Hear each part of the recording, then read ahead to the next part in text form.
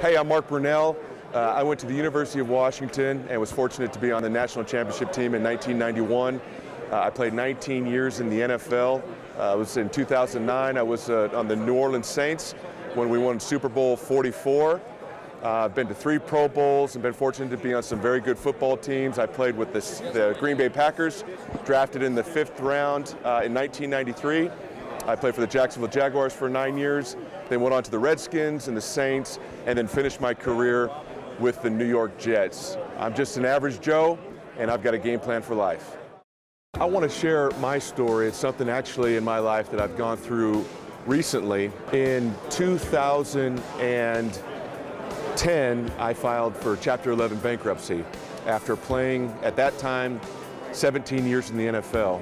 And certainly came unexpectedly, and really how I got into that situation was getting very heavy in real estate and signing some personal guarantees and some other investments that I made just went very poorly to the point where I really had no other choice but to file Chapter 11. It was a scary time because simply you don't know how it's going to look on the other end of it. It was very challenging for not only me, but my family.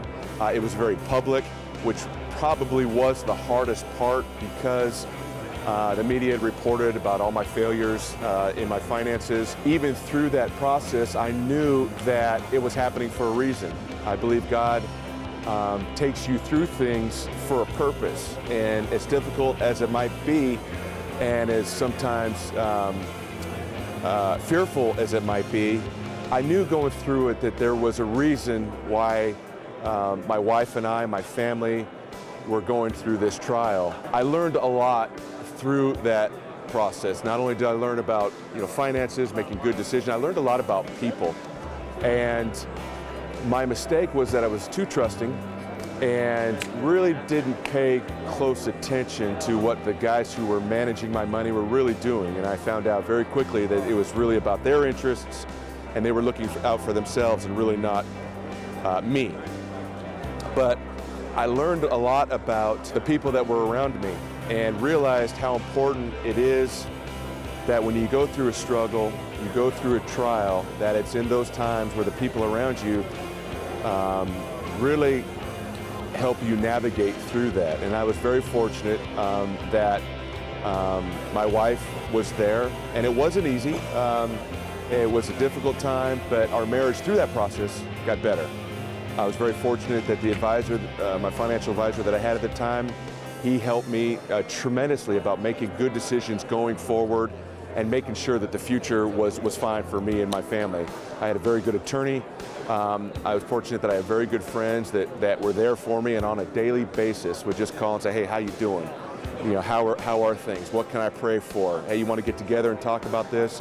I was very fortunate that my pastor was there every step of the way to really help me with the spiritual side of it. I'm trying to understand that yes, this was happening for a purpose. And I'd love to tell you that every day my faith was high and that I was positive and I knew I was going to get through it, but there were days that was really tough.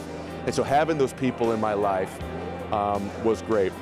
I could say this now looking back, that it was one of the best things that ever happened in my life. Now that sounds crazy, going through bankruptcy, how could that be one of the best things? But I learned a lot. I grew through that difficult time. I came out stronger. My marriage came out stronger. I came out as a better person, and understanding that to get through any problem in life, you have to have good people around you.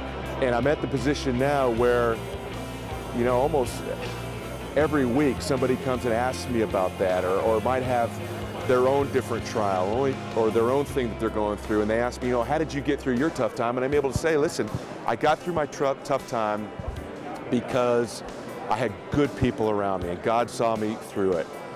And I really came out of that understanding that in life, we go through very difficult times, and as Christians, there's really just 2 things you've got to do.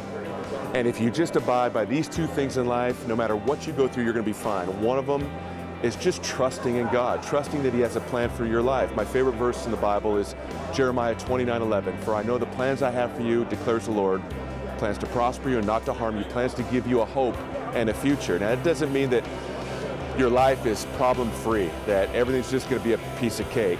But if you trust in Him and know that as a believer, He has a plan for your life, and going through those difficult times, they're part of the plan. And He can take poor decisions, and He can take mistakes that you've made, and He can turn them into something that's good. So you trust Him, and then you also obey Him. You simply do what the Bible says. And if you'll trust and obey, no matter what you go through, He'll see you through the other end. He'll see you through and get you to the other side, and you'll be better for it. That's simply what God does. He loves His children, and just like a dad would do, He disciplines you, He teaches you, but all the time He's got you covered. He's going to see you through. He's going to take care of you. I'm looking forward to the opportunity of helping people go through their difficult times, understanding that you need good people in your life. So that's my story, one of my stories. I'm thankful for that difficult time in my life. I'm thankful to God every day. I praise Him for seeing me through and letting me come out on the other side stronger for it.